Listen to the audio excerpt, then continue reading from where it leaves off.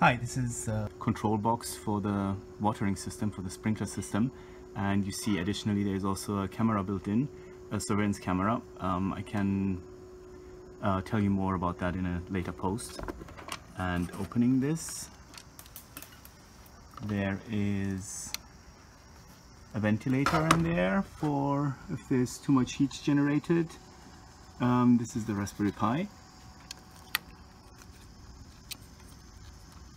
And there are in the back of this two relays, 1, 2, which can do each control 8 valves, so together 16 valves. And here's the common ground for the valves actually. Back there is the transformator for the valve power.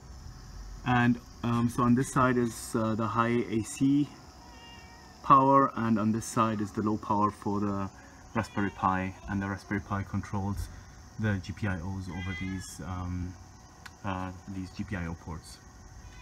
And basically here is then, these are the cables going to the valves, and these are the power cables, and the cables to the valves go down here underground to basically through a pipe, which is always good to use if you don't want the cables be damaged or corroded, to the